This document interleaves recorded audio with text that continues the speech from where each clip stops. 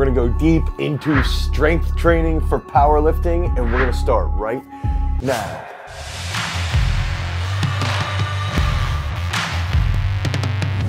Okay, so what is powerlifting? You know, what does everybody think about? Everybody usually will think about, you know, the legend, rest in peace, Louis Simmons, coaching some of the strongest freaks in the entire world back in the day at Westside Barbell. Or for me, one of my first memories regarding powerlifting is watching Gene Richlack at my local high school and around Pennsylvania bench press, you know, 800 pounds, 900 pounds, 1,000 pounds for being the first person to bench press 1,000 pounds, and seeing just how large he was as a human being. And that's where we can go, right? We're looking at athletes that are gonna be doing deadlift, they're gonna be doing the back squat, and they're going to be doing the bench press. And the energy systems that they're going to be using are going to be the alactic energy system or the glycolytic energy system. So they're doing anything typically between, you know, 5 to 10 seconds, or maybe if they're doing a little bit higher rep sets for training to build a bigger base, they might be doing 30 to 60 seconds. And then here and there, you'll see some powerlifting coaches that might implement some steady state cardio just to help recovery, just to help lean some guys out in certain weight classes that they're in as well. So we also have to understand that there are specific weight classes where they execute the back squat, the deadlift, and the bench press. And then that takes us into the necessary mobility. We have to have some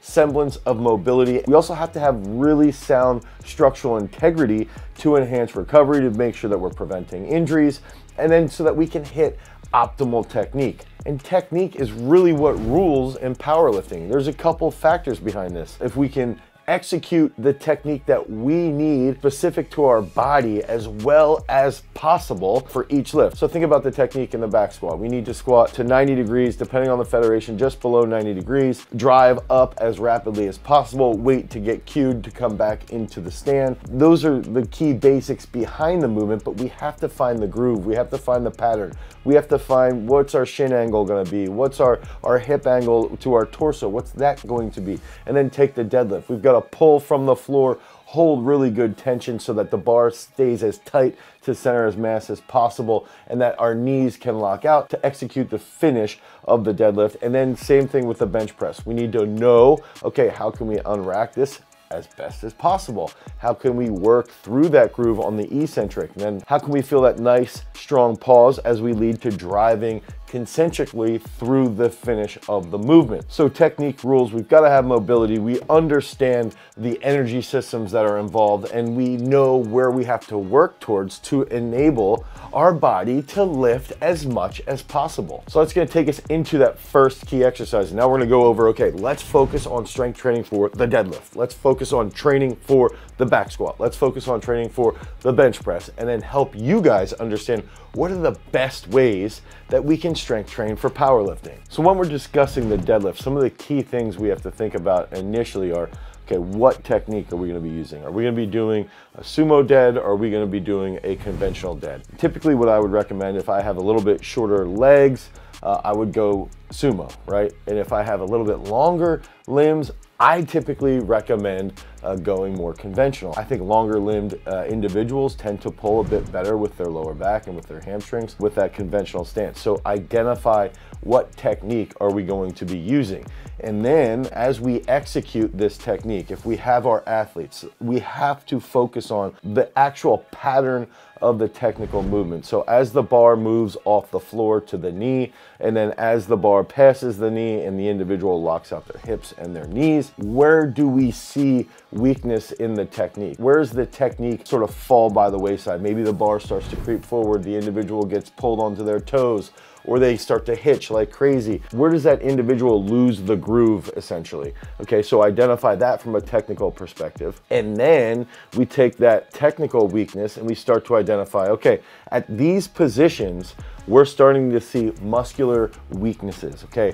So there might be a lack of coordination. There might be, you know, the hamstrings are weak, or the quads are terribly weak on lockout, or the lower back, everything gets pulled forward, their butt shoots up super, super high. So we start to identify, based off of our technical models, all right, here's where the technical patterning is suffering, and then here's where the muscular weaknesses are based.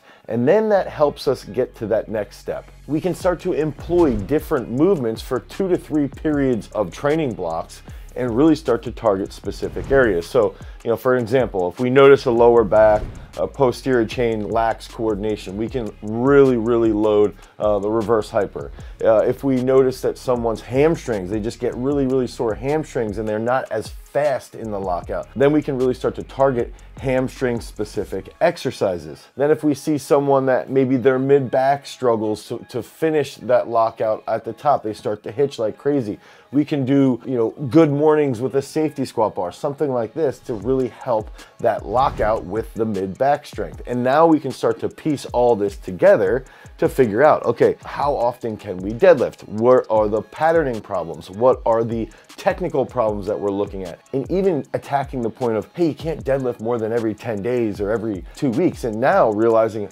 it's a technical movement. We need to be deadlifting more than every 10 days. It doesn't necessarily mean that we're deadlifting at max attempt every 10 days, but it could be, on day 1, you're focusing on pushing that absolute strength, you're pushing that weight. And then on day 4 or day 5, we're doing 10 sets of doubles or 10 sets of triples, just really trying to feel the groove, feel that pattern, which in turn is going to help your muscles coordinate better when you go back to that max effort day. So the big keys behind strength training for the deadlift is, again, use a technical model to establish whether or not you should be doing a sumo or a conventional movement, okay?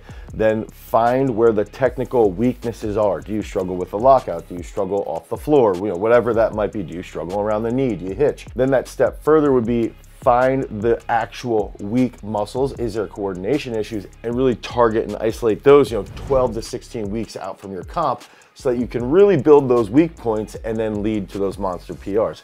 And now that's going to take us into the back squat. So we're getting into the back squat. That first key factor that we have to know is, what federation are we going to be competing in? What federation that we're competing in will really determine the depth of our back squats. Some federations might allow a little bit higher back squats. Watch video of Ray Williams. He's squatting deep. Okay, so now we can see, all right, now we've got to squat a little bit deeper. We've got to get basically ass to grass. So now we know that inside of our training, and that's where we can get into, is Ray Williams our technical model? Or is someone more like Mark Bell? But depending on the federation that we're in, we have to be aware. We've established that technical model, and now we can really start to roll. Okay, so now we establish that technical model and we work on our technique. And then as we're working on our technique, we can start to see, okay, we've got ankle mobility problems, or our lower back's really weak. Our quads are really weak, so that should be addressed. We should be training our quads, but we also have to remember, all right, if our quads are weak, we probably should go full steam with low bar as what we're gonna be using as our technical model. But when we're in training, 12 to 16 weeks out, we train a little bit more high bar to target those weak quads. So now we can start to see, all right, our technical pattern should be X or Y, and our training should be, Y or Z, whatever. And then that's going to help us lay out how we can actually attack the technique and the muscles based around the back squat training. I typically do like to recommend, if you're 16 weeks out from a comp, right? If you're 16 weeks out, you train high bar and minimal amount of gear. If you're 12 weeks out, you could still train high bar. Now, as you get to 8 to 10 weeks out, somewhere in that time frame, that's when you can shift to low bar, and that's when you can really start to focus in on that technique of a low bar back squat. And then you really, during that time, you focus on those tight areas that you're dealing with, ankles, knees, lower back, whatever that might be. And then on top of that, if you have someone who's a little slow out of the bottom position, or they're slow in the lockout, you can start to use on your dynamic days. So let's say day 1 or day 2, you're focusing on pushing, max effort back squats, or maybe you're in a hypertrophy phase, you're doing 5 sets of 5 back squats, you're 12 weeks out, but you're a little bit sluggish, you feel slow. Now you start to implement some plyometric movements later on in the week. So day 4, day 5, now you're doing, hurdle hops or seated box jumps or stair jumps, something along these lines, to help with the rate coding, to help with that power production at a higher rate of force development. Essentially, if we can train plyometrics along with some dynamic work, think about using the contrast method, then where we might hit a fast back squat double, rest 2 minutes, and then go do stair jumps. That's going to enable us to really learn how to have greater speed and greater force development, which will help us when we're under the bar in a max effort situation. And then this takes us into the bench press. And the bench press, the template's going to be very similar, where we have to identify how long's the pause period going to be. Are we going to be wearing gear? Are we going to be wearing a shirt or no shirt? Okay, a bench shirt or no bench shirt. And then how does that influence our technical focus? What are we going to be doing during training as we work through the eccentric groove so that we can establish the groove so that as we get heavier, we're more effective in proper recruitment. You know, some individuals might have a much tighter elbow tuck. Some individuals might let their elbows flare a little bit more depending upon limb length. And if we're training that specifically, that's where we can really start to focus on our accessory work as well. So we can see with the technique that we're developing, okay, I want, you know, I'm a little bit longer limbed. My triceps tend to be extremely strong. My chest is not that strong. So further out from competition, I'm gonna focus, you know, 8 to 12 weeks on developing my chest movements. I want to focus on 1 1/4 reps. I want to focus on slow eccentric, you know, really slow just above my chest to try and figure out how when I pause, I can get as much recruitment out of my pecs as possible. Because we know if I can get 6 to 8 inches off my chest, if I can get, you know, just a little bit off my chest, once my triceps kick into full gear, now they're going to blow up and I'm going to execute that finish. But if we take some other examples where maybe the triceps are terribly weak, but people are very strong off their chest, well, now we know, okay, we've got to work in that 16-week period or 12-week period. We have to develop their tricep strength. And that's where it goes into, you know, finding the weaknesses in the athlete's groove when they're benching, and then training with various grips to identify, okay, if I go a little bit wider, that might target a little bit more of my pecs. If I go a little bit more narrow, that's going to target a little bit more of this athlete's triceps. And then you can say, all right, we have the technique. We see where their weak points are. Now we use various grips and various dumbbells, kettlebells, whatever it might be to target these areas. And then once we're 8 to 10 weeks out, we can start doing some max effort work with a shirt. We can start doing much more heavy work with pauses. We might do some rack work as long as we're really focused on lighting up our pecs before we press off the rack. And now that leads to better performance on the bench when we're inside that meet. And one of the interesting parts behind bench pressing is that the bench press responds very well to hypertrophy work. Okay, so doing sets of 7, sets of 12 in that range, the bench responds really, really well to that. The bench also responds very well to good speed work. So, you know, pad benches are a phenomenal way to get some good speed work in. So now looking at that and saying, all right, at certain points of my different phases, I need more speed work or I need more hypertrophy work based off of my technical weaknesses, based off of my own morphological weak points, based off my limb lengths, and that's going to help execute the bench with a little bit higher poundage, which ultimately will help you become a champion.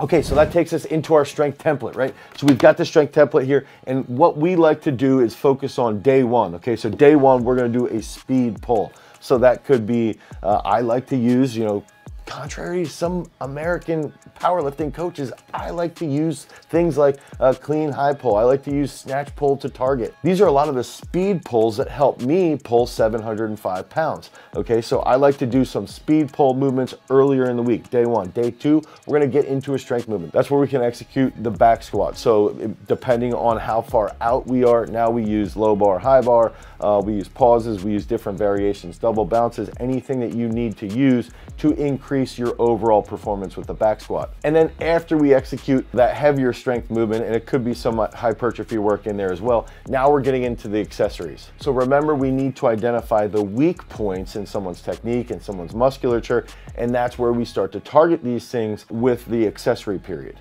So that finishes up day one. Remember, explosive dynamic pull, then a strength movement, usually gonna be our back squat, and then we get into those accessories to target those weaknesses. Now in day two, we are going to also start the day off with an explosive movement.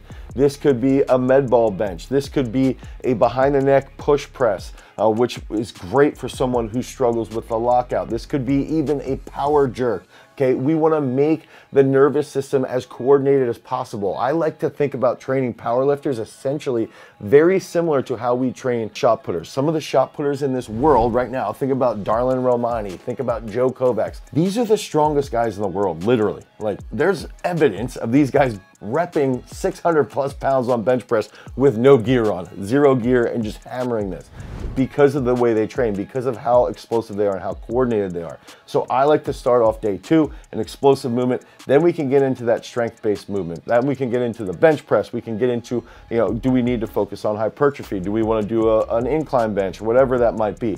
And then following that, we want to target weak points. We want to focus on accessory movements that might be, you know, dumbbell external rotations to make sure our shoulders stay healthy. Some more rowing work, maybe even some sled pull work with a rope. Anything that's going to light up our lats. It's going to help strengthen our lower back and help us be stronger from a structural integrity point to make our execution of the bench press that much more bulletproof. Now, day 3, we're gonna go into, all right, are we gonna focus on a speed pull? Or are we gonna focus on a max effort pull? Typically, I would say maybe you warm up with a little bit more of a speed pull, and then you get into that max effort. And then that second exercise is typically going to be a squat variation, okay? So this could be a zombie squat. This could be even a single leg squat if we're further out from the competition. It could be, you know, pause front squats. Anything along those lines is going to help mobility, target weaknesses, give us a little bit more time under tension. And then again, after we execute that with a little bit more hypertrophy, now we're getting into those accessories. Accessories here on day 3 are going to help us, you know, with recovery. I love reverse hyper for straight up recovery. Sled work, sled pull forward, sled pull backwards, sled pushing, anything that help strengthen our knees, strengthen our ankles.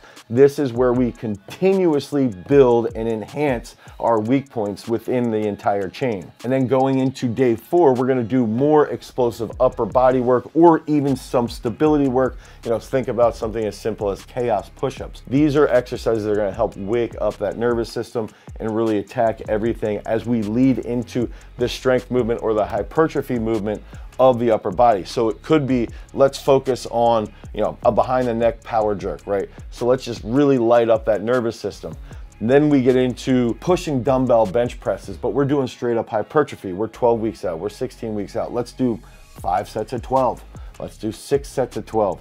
Really build a ton of volume with dumbbell work, and we're doing that with some back exercise. Maybe it's a bent over row, maybe it's a chest supported row with a barbell, and we're trying to really just build the actual contractile structure of the muscle, okay? And then that takes us again back into those accessories where we're looking at direct weak points. Do we have someone whose chest is weak? Maybe we do some pre-fatigue. Do we have someone whose triceps are weak? We try and focus on floor benches to actually have that transfer really well to the bench press. So to recap everything, if we can understand that we need to know the movement pattern, okay, the movement pattern establishes our technique. We need to know the individual and how their technique is influenced by their musculature, by their limb length, okay? What type of technique are they gonna be using? What are their tendencies? Where are their weak points in their technique? How can we use different accessories to target those weak points? How can we use different technical cues to target those weak points to enhance their muscular patterning, okay? And then that's gonna lead us into hypertrophy does phenomenal work in increasing max strength. So does dynamic effort work like plyometrics, like speed benches, like power jerks, things along these lines. They can go a long way with powerlifting. And we also have to target these specific joints that will take a toll with really good mobility work. Our lower back, our hips, our knees, our ankles, our shoulders. Work on those areas with mobility to improve your overall recovery. And then plan 12 to 16 weeks out. Once we plan 12 to 16 weeks out, that makes it a lot easier to execute, to hit those PRs at your powerlifting competition. So we've got 2 things for you to do if you're struggling with powerlifting, you're struggling with designing a program, you're struggling with those templates, okay? First, we've got a template that we put together that you can click on the link in the description. You can head over to garagestrength.com, you can put in your email address, and you can download just a basic template for 1 week, okay? So it's gonna help you lay out, all right, I need this exercise here, I need this style of exercise here. So that template's phenomenal. Then after you download that template, you'll get another email asking if you want to pick up the Strength Training for Powerlifting. So now you can see, all right, how is this template here? And then this is the actual programming around Strength Training for Powerlifting that overlays this template. Then you can use the program to help execute your lifts and lead to bigger PRs. And remember, always cultivate your power. Peace.